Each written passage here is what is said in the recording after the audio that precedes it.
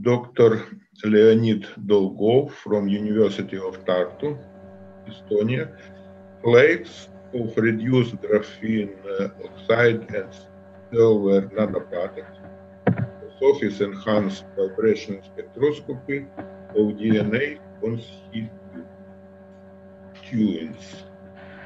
Please. Yeah. Yes. Okay. Can you hear me? Yes, I can. And Yes. what about presentation? Do you see? Is it started? Yes, we can see you and hear you clearly and coherently. Okay. And is presentation in the full screen mode? Yes? No. Not? Just a moment, I can switch it on. Just a moment. For some reason. Oh, now should be. Now it's okay. Yes, okay. Thank you for the introduction. I am Leonid Dolgov. I work at the Institute of Physics, University of Tartu, Estonia. And my report today will be about surface enhanced spectroscopy. Basically, here I mentioned in the title vibrational spectroscopy, but I specify it more like a Raman one. There are no doubts that Raman is actual, and just I would like to make some examples of its actuality. Here you can see the system which is aimed Raman detection of explosives in the public places. So the principle of work is when this guy comes near the photocell, let's imagine that it is potential dangerous guy who has some traces of explosives on the clothes. Then this photocell switches on the laser come to the clothes, scattered, and finally scattered light come to the Raman spectrometer, and if indeed this guy prepared some bomb at home and inaccurately that these traces of explosives are left on his clothes, then we will see on the spectrometer some characteristic bands of this explosive material.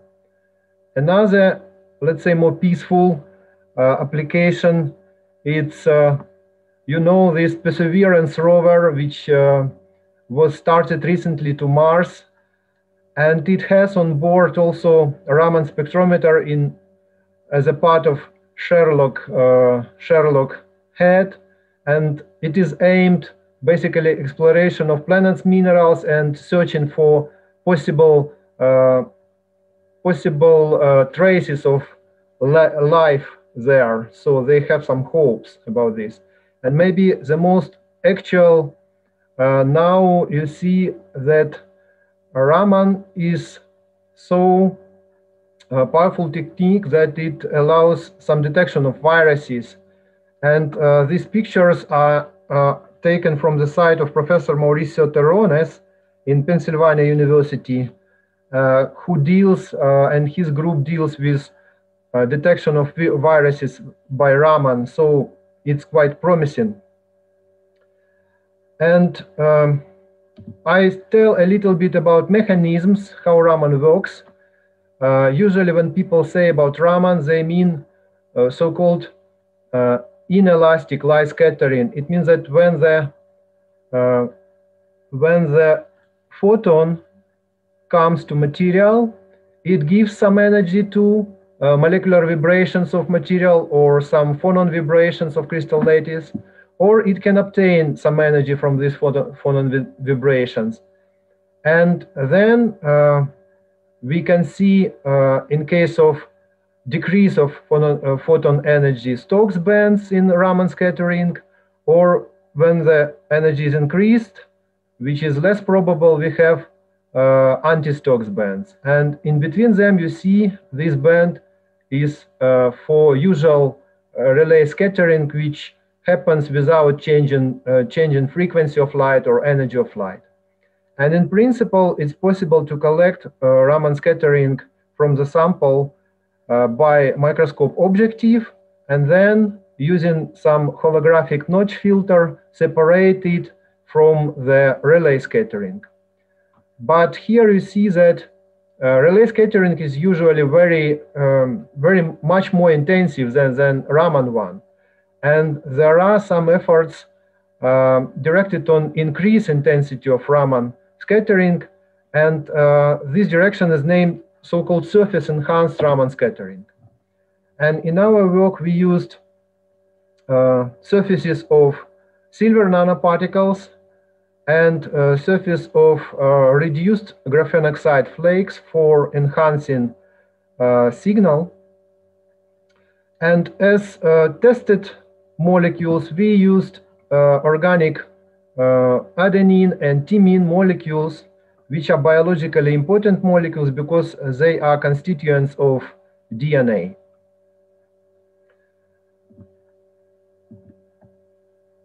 So saying about graphene enhanced Raman, it's a comparatively new direction, and it can be explained by such a way that when we have, for example, adenine molecule on the surface of graphene,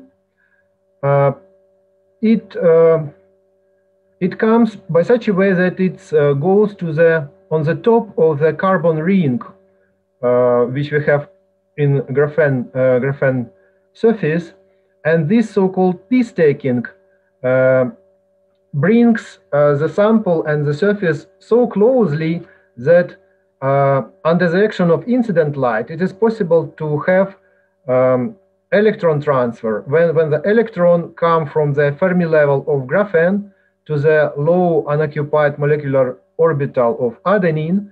And this electron transferred electron will give increase in polarizability, and it, as consequence, will give increase in cross-section of Raman process, and finally give increase in intensity. But let's say more essential effect can be in case of silver particles, because you see that intensity of Raman scattering is proportional to the second power of electric strands in the light wave. And these electric strands usually become stronger near the silver particle in the near the surface. And this effect happens usually when the permittivity of silver is negative here in this region, and it is twice higher than permittivity of environment. It can be in air or in water solution. So it's negative twice higher than permittivity of medium. And finally, it gives quite strong local field, which cause increase in intensity also. And usually these resonance points comes to the, for silver, to the, let's say, violet or near ultraviolet light. But in principle, when we have here I just demonstrated that silver colloid usually have brownish, yellowish brownish color in transmittance, because bluish and near blue light wavelengths are just absorbed or scattered, and this is shown here by these resonance peaks. But it's possible also to have more broader resonances which are shifted to the red one, to the red area, when we have a clusters, like here on the photo. If you have a clusters of particles, it's possible to have more broader resonances which are shifted to red light. It means that in principle, we can get some enhanced scattering both for bluish excitation and for reddish, more reddish excitations. Here I would like to point that this work was done in frame of Marie Curie project, and here is our team. You see the scientists from Ukraine, Estonia, and this guy, Simhen Salu, also connected to Japan, because he, when we prepared paper about our results, he moved to Japan, obtained some position of PhD student there. So he now in Waseda University in Japan. So we use such kind of unique setup because it's quite interesting method of synthesis. We synthesize silver particles from silver nitride dissolved in water, and inside this liquid was also floating graphene oxide flakes, and both these components were recovered together under the action of electrical discharge plasma. You see here between the metal electrode and the liquid surface. And as a result, we obtained silver nanoparticles with size near 17 nanometers and reduced graphene oxide flakes with concentration near 2 milligram per milliliter. And in the same liquid, we dissolved commercial adenine or thymine powders which we had. So finally we have a liquid in which we have everything. We have both our analyte molecules and also enhancing nanocomponents. And our first idea was just use some drop casting of this liquid on the microscope glasses, and after drying try to measure. But you see that it is not so easy, because when we make droplets, there is so-called scoffering effect. When the droplets start to dry, all material comes to travel to the border of the droplet, because molecule from the border evaporated, and it causes some movement of liquid together with dissolved material or dispersed material to the edge of the droplet. If material has some dissolved component which can be crystallized, we can obtain some intermediate position when not all material in the border, but some of them in the center. But finally, this effect is not good for us because it separates our components. But finally, we found the way that if solution is very diluted and if droplets are very small, like 1 microliter droplet, it's possible to obtain more homogeneous distribution of material.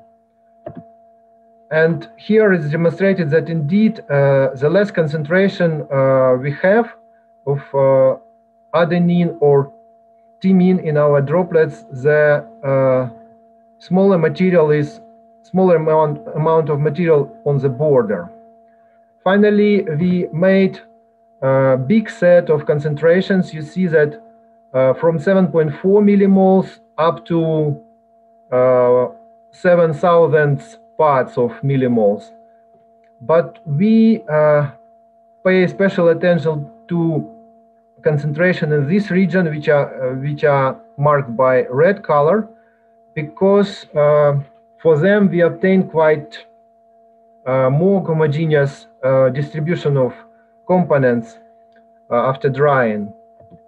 And when we turn to the spectra, you see that on the top we have thymine-based samples. On the bottom we have adenine-based samples, and at the very bottom we have silver with reduced graphene oxide.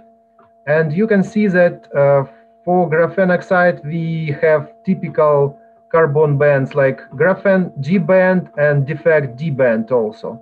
And the same bands we have on these bluish and greenish graphs. You see them as background. But still we see that on this, even on this carbon background, we have some peaks which demonstrate that some bands from thymine and adenine are still enhanced. The question now is how to estimate this enhancement.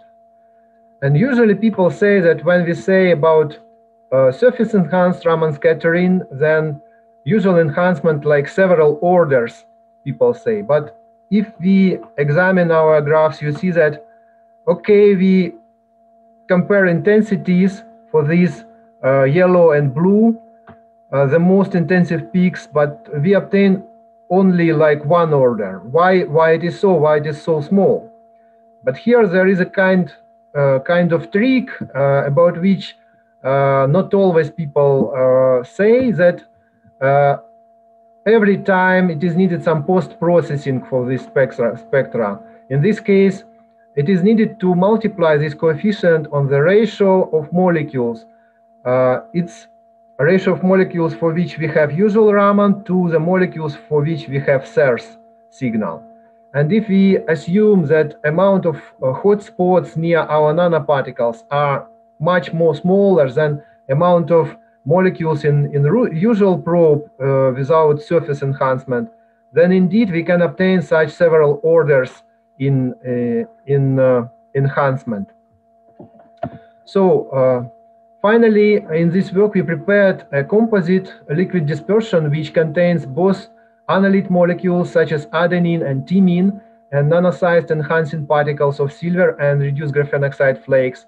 And we showed that comparatively simple drop casting deposition of tested solutions with their further dry and at room conditions can provide confident surface enhancement in Raman scattering.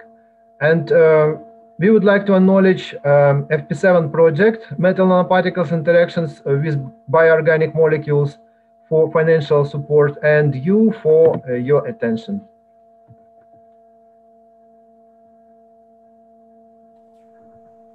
Okay, thank you very much, Leonid, for the interesting talk. This time we have not question in the YouTube chat because Leonid is speaker and can. Okay. But what about Hall in Lviv, Olena? I have one question from Paul. 1 second.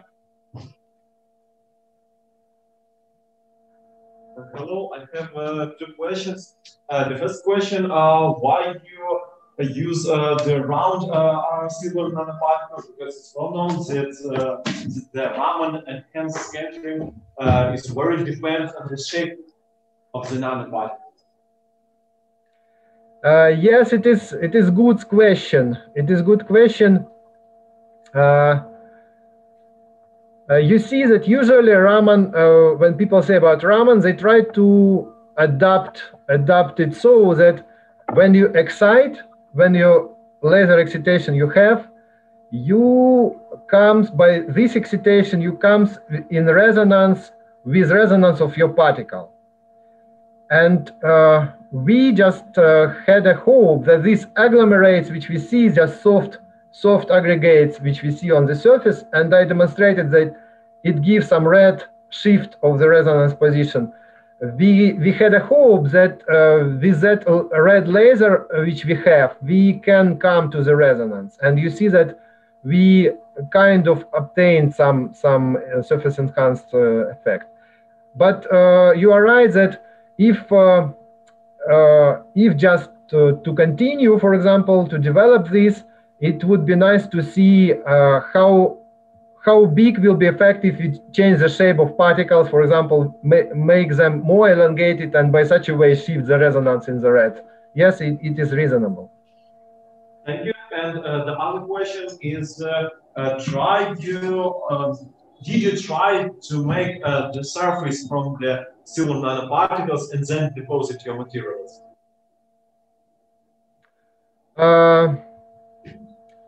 It's a kind of, yes, it's a kind of good question, but you see that when we prepare this, since we prepare this composite, and this silver was reduced together with graphene in one bottle, so we did not compare basically how it depends on the order of deposition, because you see then you will have two bottles. In one you will deposit firstly, then from second you will have droplets, and we did not compare it, but it's nice idea that we can do, we can try and compare results.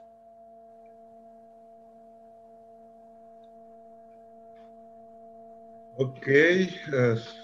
Okay, thank you. And we have one question from chat. Could you say some word about spectral efficiency of reported materials?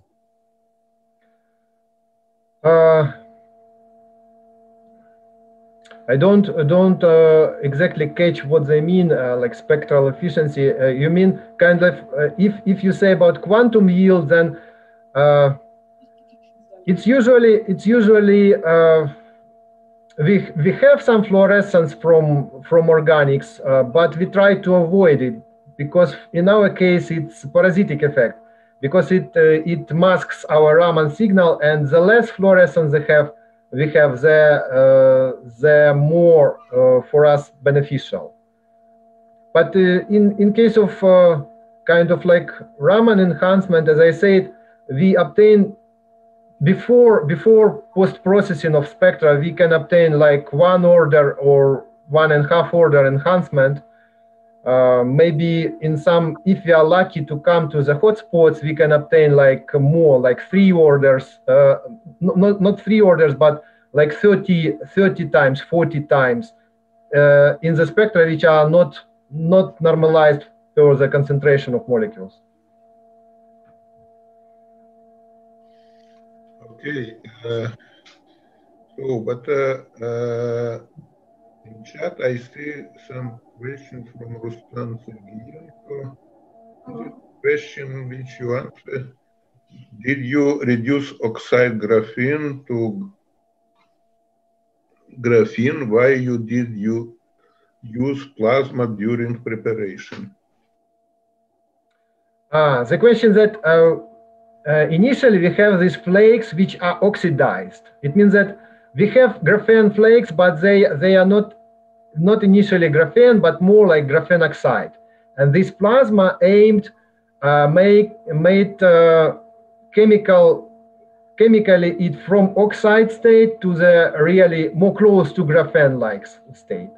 Of course, when you see that in the Raman you have very broad this defect band, it means that we are kind of like partially successful because if we say about like monolayer, like CVD graphene, it's without doubts with it's better quality than graphene flakes. But graphene flakes are kind of like more functional and more cheap now. Therefore, we try to use them for Raman applications to see how they influence.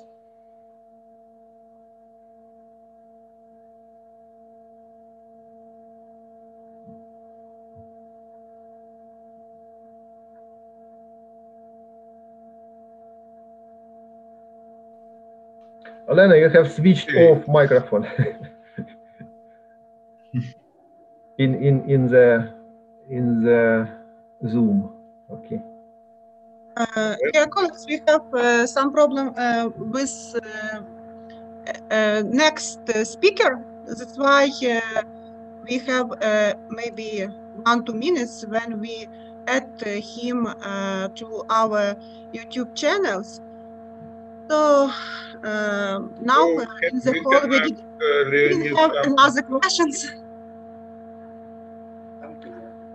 Yes, thank you, Leonid. And okay, I thank you for collaboration, Alan. Okay, so now we're waiting for the next speaker, but he cannot connect to our session. I think it can take maybe 2-3 minutes.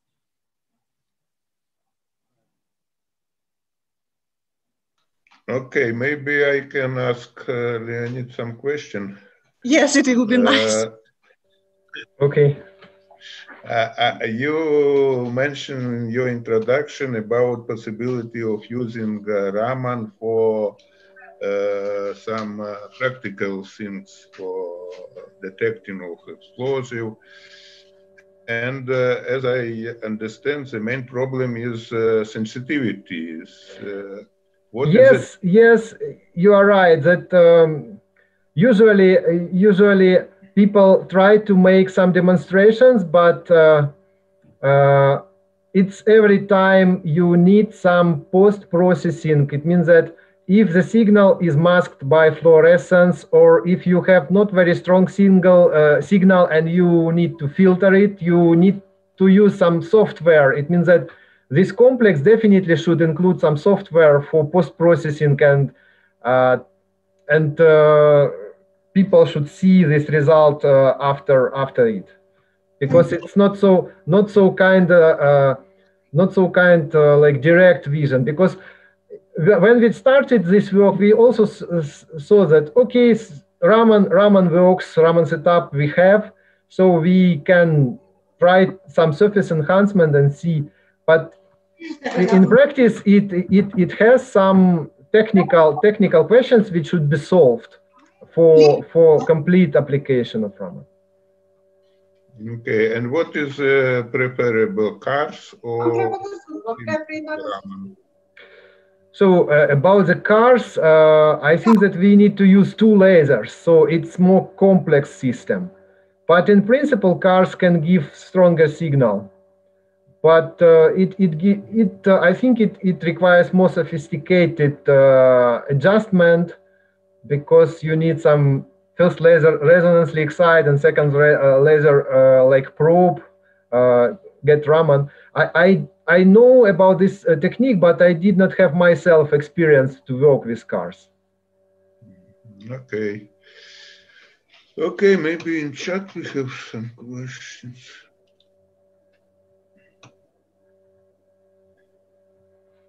There is some question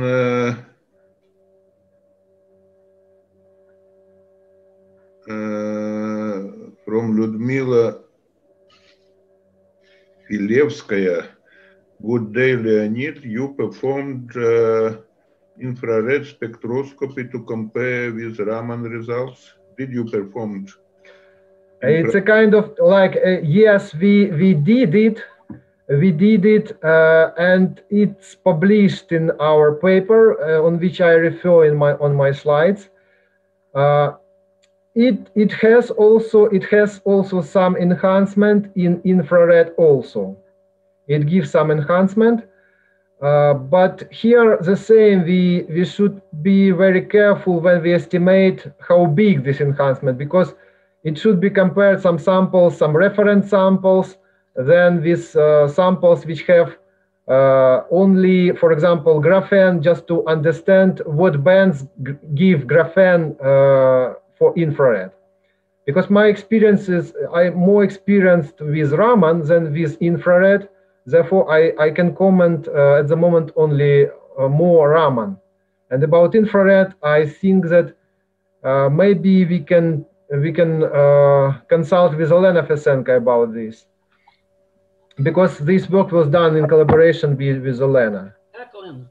Okay. I remember that we did it, and we had some enhancement in infrared, but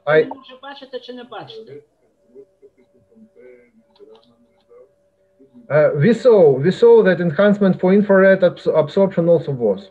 We did it, and okay, so I see that next speaker is already